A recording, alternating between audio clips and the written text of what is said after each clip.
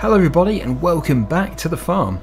In the previous vlog I was very busy with the harvest, but we did manage to get everything finished off, and I was just on my way to the grain merchant when we came across the neighbouring farm's tractor on its side. Now I actually spent about 3 hours helping to tidy it up, and by the time I had finished tidying up, the grain merchant had closed, so we still have all of our grain from the previous vlog in the trailer. So first things first, we're going to head off, we're going to go and sell this, and hopefully we're going to get quite a bit of money. You might be looking at the bank account as well, thinking, you've certainly got a lot of money. Yeah, I've just been paid for the beehives, the greenhouse area. £35,000 we made from that. It has a new owner, so we no longer own that, and we're just going to have to focus now on the other pieces of land that we do have. Primarily the grassland, where we have the where we had the archaeological slurry pit dig. Just going to turn around here. Now I did have the baler lady in last night. She was doing the baling in the two fields, the big one around the back and the smaller one. I don't know how many bales we've actually made there, but it did cost me £200 to have that done, which I think is actually a very fair price. Very good indeed. Because it means we don't have to rent machinery, we don't have to spend our own time on it. It's a pretty good deal. So I think from now on all large scale baling will be done by a contractor, but we'll still do smaller areas, which might be a good opportunity to actually change the baler which we have for a conventional one, because we could keep the conventional bales for just feeding to the sheep easily, and then the big bales we can just get the contractor in, and then we can probably sell most of them. We'll keep some, but it is easier just to go and pick up a small bale. So here we are, this is the grain merchant. Yeah, the tractor actually did suffer quite a bit of damage, the one that got flipped over, but the driver is fine, just a bit shocked. That's the thing, I suppose, you've got to be fast at harvest time but also careful at the same time. Right, so we'll get it tipped, and hopefully we'll make quite a bit of money. And we do still have another full trailer over at the chicken farm, which we're going to be keeping as chicken feed. I do want to increase the capacity of our chicken farm, so that's £12,824. Pretty good. Not bad at all. So we do now have the money to start building the cow farm, and as I said, we're going to be getting the plans submitted to the council so that we can get permission to do that. I'm hoping late autumn, early winter we can start to construct the cow farm. Right, so let's go and take a look at our bales to see how many we've got. Roughly, I'm not going to count them, although we probably will be able to count the ones in the smaller field. I know the straw there was already rotting away, it wasn't great, but it might as well have been baled instead of just leaving it to totally rot away. Another job we have to do today is to get our tractors ready for the show. The show is happening in the next vlog. It's actually in just a couple of days' time, but since there's only one vlog a week, it'll be next week. Right, so here we are at the chickens. Let's just take a look in here very quickly, see how many bales we've got. We have got one. Well, I suppose there might have been almost two, and the rest of it will be carried over in the baler to the other field, if this field was done first. Well, it's better than zero. We have a bale. Nice. Right, so, as I said, I would love to not only get some more chickens, but also tidy the place up a bit. Need to mow down this grass. Don't know what machines to do it with. Need to have a good think. But yeah, looking okay. So I think we should probably start clearing those bales. What do we have here? Quite a few. That's pretty good because these are big Heston bales. Oh yeah, not bad. So I do need to tidy those up. We'll use the JCB, and I do need to find a good place to keep them. I think we'll keep them here.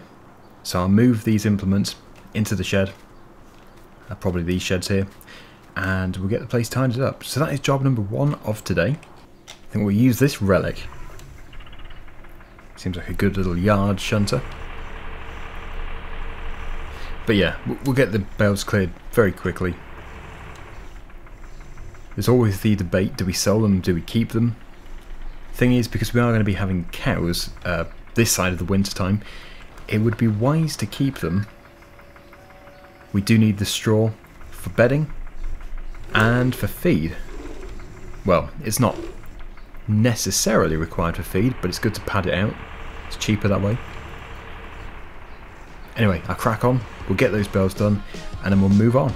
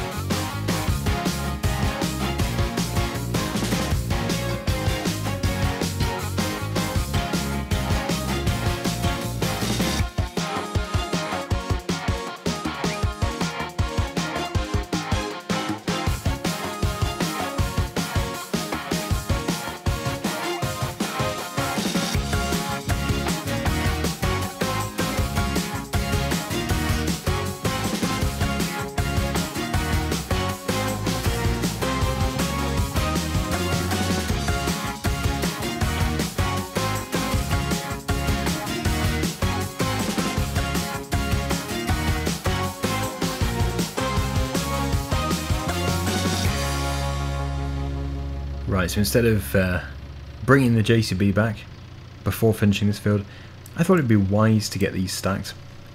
So that's why we're here. But I'm just going to take these over to the biogas plant very quickly, and I'll come back and I'll pick the rest up, probably off camera, and then we'll have this whole field cleared. I've already got plenty of bales, so we don't need to keep any of these. Make some money from them. And then we'll finish off in the wheat field, picking up the straw bales. So let's head off and let's go make some money. Although we won't be paid until midnight. I could have stacked 3 high, but in the end I just decided to go 2 side by side and then 1 on top. It is still 3 high, but it's not quite as unstable. And I'm wondering if maybe I should have bought the yard at the end of here. I think it's still for sale. It probably would have been good, but if I was to buy it now, I'm not too sure if I'd have the money to then build the cow farm. And we could build our own storage shed, but it is pretty nice, the sort of Dutch barn at the end of here. It looks good. Maybe because it isn't selling very quickly, I could put in a bit of a cheeky offer for that place there. I don't know. Can't remember what I said it was now. It wasn't that expensive. But I think it was, well, maybe it was expensive for what it was. Because it's such a tiny piece of land. Yeah, there's Dennis somewhere. That's his care home. Yeah, not spoken to Dennis for a while.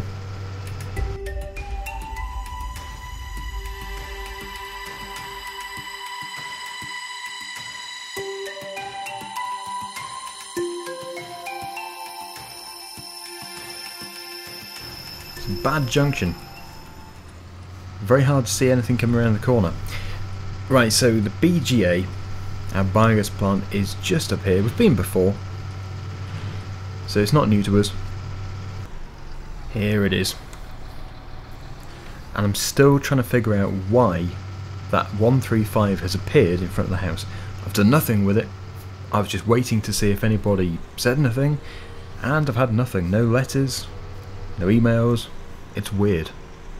It really is strange. I'm starting to think it's just from a viewer, because it went extremely high in the first place on bidding, and it just didn't seem worth it. So it's like somebody bought it, fixed it up and gave it back, which is very generous. I really don't know. But maybe they didn't fix it up. We don't actually know if it works. I daren't touch it. Anyway, let's get this processed. I think we'll leave it to them. They'll take the bales off for us, and then we can head back for another load. Done. So that took, what was it, about an hour to get those taken off. Not too bad. As I said, we're going to get back to the field. I'll clear the rest of the field just off camera, and then we'll head over to the wheat field and clear the straw bales, but those won't be sold. We are fully loaded. As you can see, the field is empty. So I think really the top section of the field is just going to be used as feed, keep it as grass. The lower section will be turned into the cow farm, but maybe a brand new large farmyard, maybe even the main farmyard to replace the current one. I don't know. Lots of different possibilities that we could do here. Lots of potential, providing we get permission. But anyway, yeah, let's just go and take these. Not got too many. There are quite a few straw bales. I've just looked again because I've just taken the JCB back, and yeah, it's going to be a bit of a job moving them, but it doesn't have to be done all in one go. I'm not too worried about moving them all today. In fact, I prefer to move some and then cultivate the small field, and then get the trailer set up for taking the tractors to the show. The only problem with that is the trailer is full of bales, so that's going to have to be emptied as well. So here we are once again. Just have to wait for them to remove the bales for us. Done. So as I said, we'll be paid at midnight, so that's more income to go towards the fairly expensive business venture, because even buying the cows, just the cows alone, it's going to be quite expensive.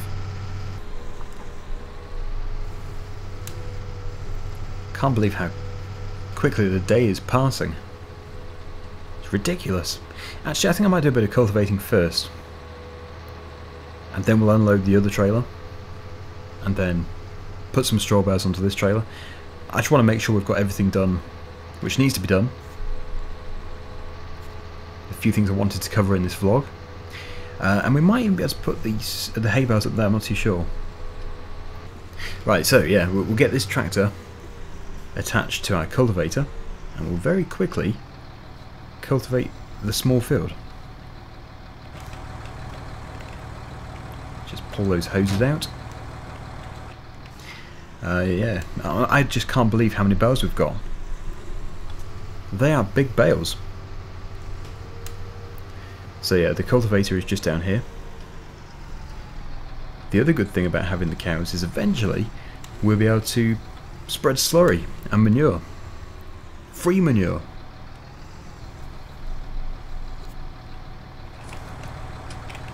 I think in the past I might have attempted to use this on the 390T, but yeah, it's probably not a good idea. Not when we have the horsepower available. And that class baler over there, we may well sell. Just wondering if we can actually fit through here. I did cut some of the lower trees down, so it shouldn't be an issue. Yeah, okay. So if we can get this cultivated, that'd be great. Obviously not a big job, just a small area. I would also like to cultivate the field next to the chicken farm, but we do have one bale to move.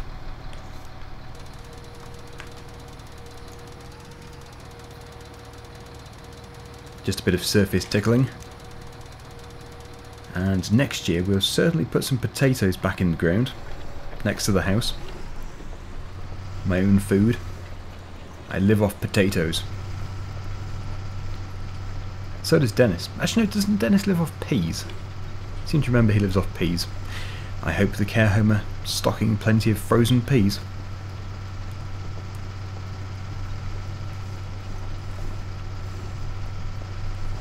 Yeah, it's quite a big thing, this. Something else which might have been quite tricky to run, actually, this cultivator, if I had downsized the tractors. So we'll get this done, and then I think we'll jump back into the JCB, move the bale which shouldn't be in the other field, and then go and cultivate that as well. Then we'll unload the trailer and hopefully put our vintage tractors onto that trailer. I'm not too sure if 3 are going to fit. It is quite a job, I think, fitting 3 tractors on one trailer, but I'm happy to give it a go.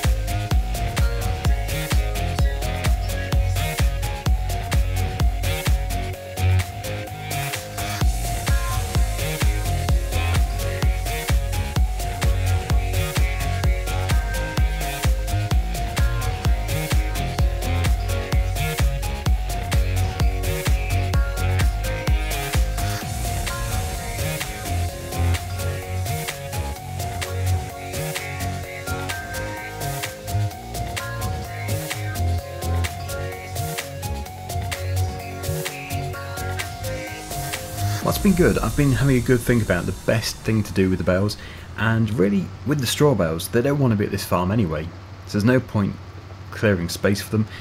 I'm just going to take them straight to the cow farm once it's built. They'll have to stay on the trailer for now. But yeah, the trailer which is currently full, the transport trailer, that can be emptied into the bay where we cleared earlier, so that I can then load up my vintage tractors. And for the first time since it's been repainted, my other old vintage tractor is going to have to come out of the container. It's currently in a shipping container to be put onto the trailer. So it'll be interesting to see it with its new paintwork in the daylight. I've only ever seen it in a container where it's pretty shady. So we're going to drop off the cultivator. It will be needed though in this field here, but not today, because some fields will be drilled next spring.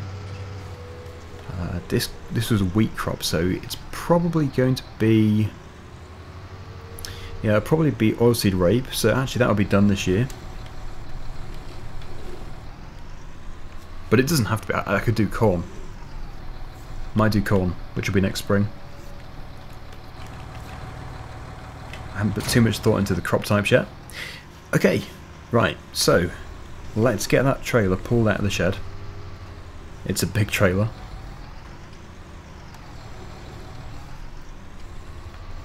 Stacked 3 high. Quite crazy. Sort of gives you the impression that it's going to be big enough for 3 vintage tractors. And we'll put it just around the corner.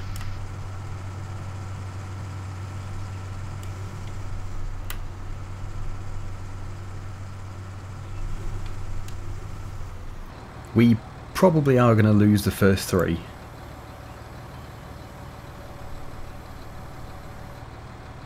Just a strange way of stacking. So they'll go into there. Don't know how well they're going to fit, but that is, I can't get over how fully loaded that thing looks. Overloaded. If I stay, I lose my breath.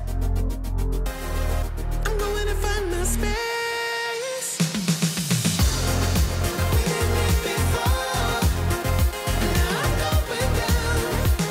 When I just wanna stay high. We did it before, now I'm going down. When I just wanna stay so.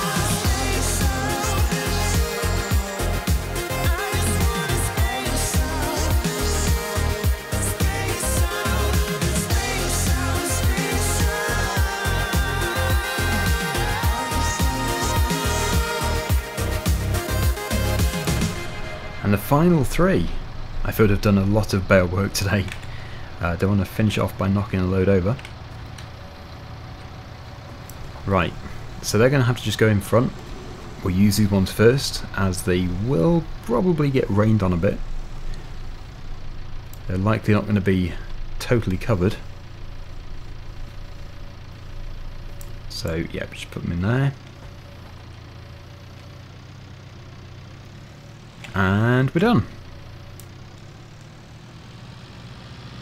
So now we can put our tractors onto the trailer. It's not a bad stack. Yeah, will 3 fit? They're not going to fit side by side. I think maybe 2. Well, first things first, the freshly repainted one. Just look at this. It's beautiful. And it still runs well too.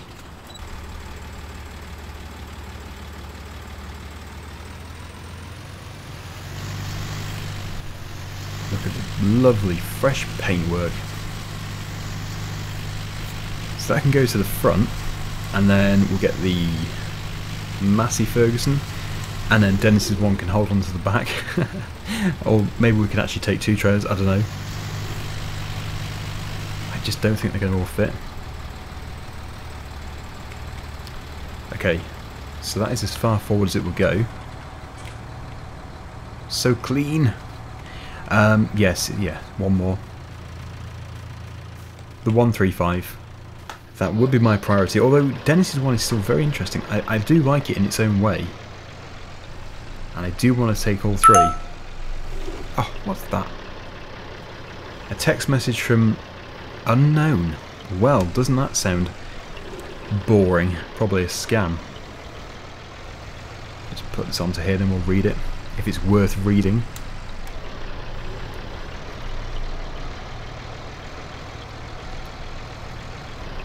Right, just don't want to hit my new paintwork. Should do. Yep, that's fine. Looking good. Right, let's read that text from unknown. Go to your house now. That sounds ominous. Yeah, definitely some kind of scam. Don't know how they get you with it though. That's weird. Well, I was going back here anyway. I'm starving. Not eaten for ages. There's Daggerwin.